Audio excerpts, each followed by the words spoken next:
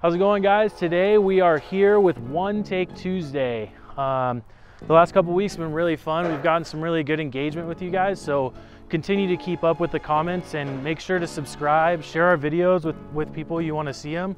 And you know, we're just really excited to be doing One Take Tuesday, this weekly video. Today we're going to talk about iron remover.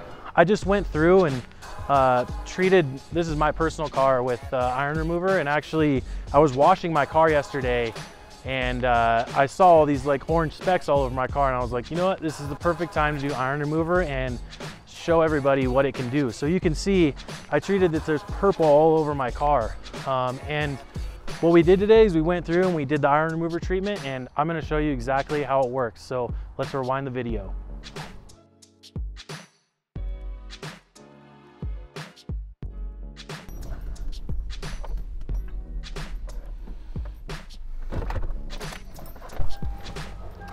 How's it going, everyone?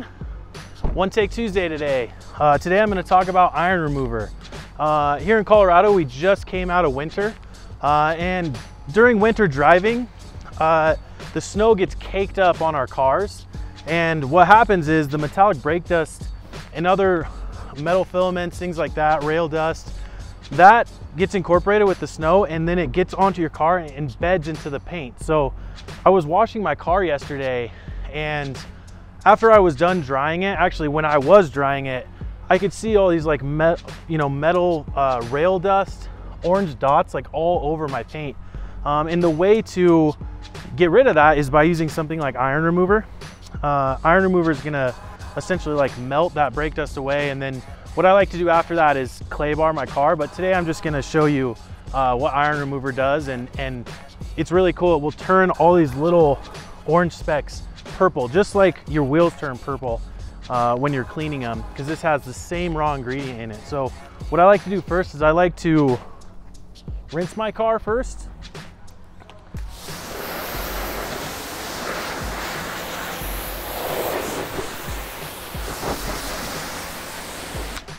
All right, and now we go straight to iron remover. Now, iron remover is a more thin formula than our wheel cleaner. And the reason why it's a little bit more thin is when we spray this, we want this to hit the whole surface, cover a bigger surface area. And also we want it to run down a little bit. So we're making sure that we're covering every piece of the paint, so we can get this to react and work with all the rail dust and all the bonded contaminants of metal. So I just like to go through and spray this down. I can already see it starting to react. It's pretty crazy.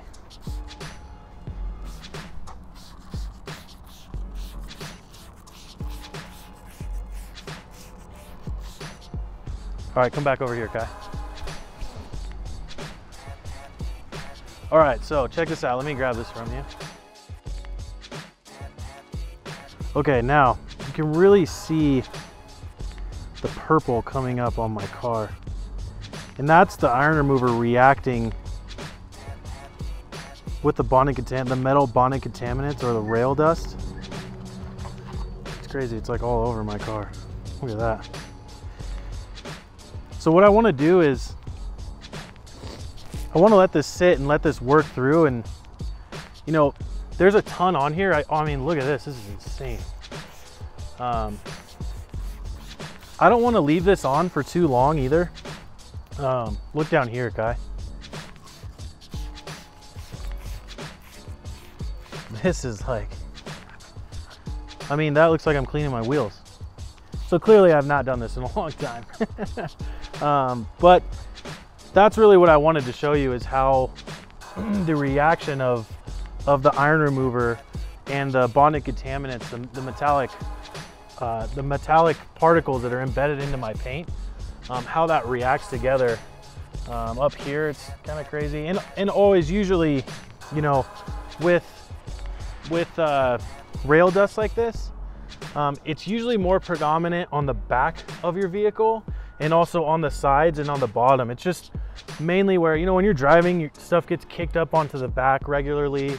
And on the sides, that's where like the snow and things stick. So that's really where you want to focus. But let's come back over here and check Yeah, so you can see the sides is a lot more, but again, this is really showing it on here.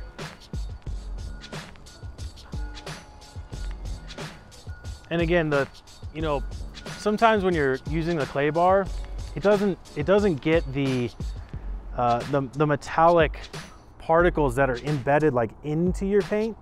The clay bar is gonna strip the bonding contaminants off the surface. So what iron remover is gonna do is it's gonna attack the metallic particles that are embedded into your paint, and those orange specks that you see all over your paint. And again, I just want to make a note. This is mainly for cars that are really light in color. So silver, white, colors like that. That's where you're really gonna see like the orange specks all over your car. Darker colored cars, you don't see it as much, but I still recommend to do it on darker colored cars because there's still gonna be rail dust and metallic bonded contaminants that are inside of your paint. So I just recommend doing it on all paints, but mainly light colored vehicles is where you're gonna see it. When you see the orange specks, that is the metallic particles rusting because they're reacting to rain and water, like when you're washing your car. But one note is you don't want this iron remover to fully dry on the paint. You want to make sure that as this starts to dry a little bit, mainly in the direct sun, you want to rinse this off.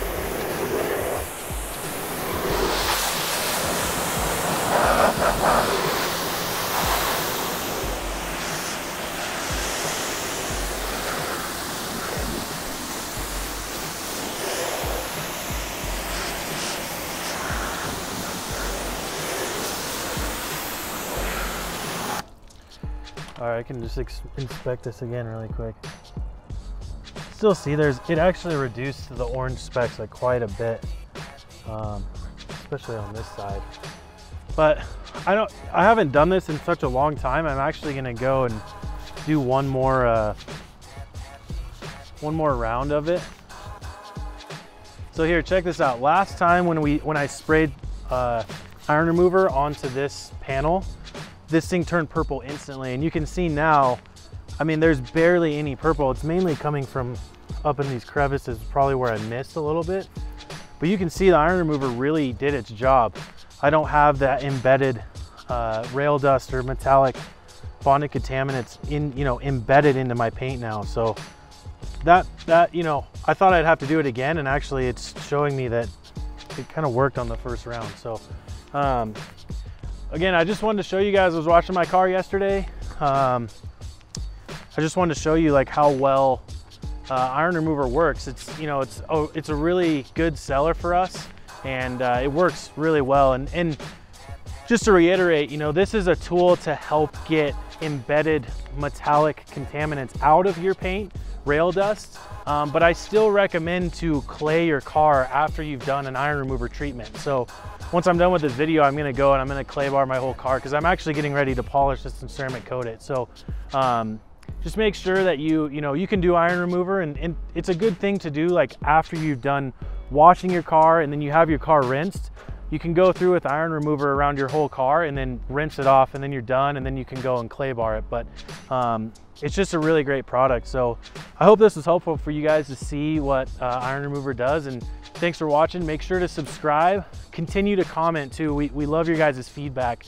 It's been awesome to see what people want to see here on One Take Tuesday. So keep giving us the comments, and thanks for watching.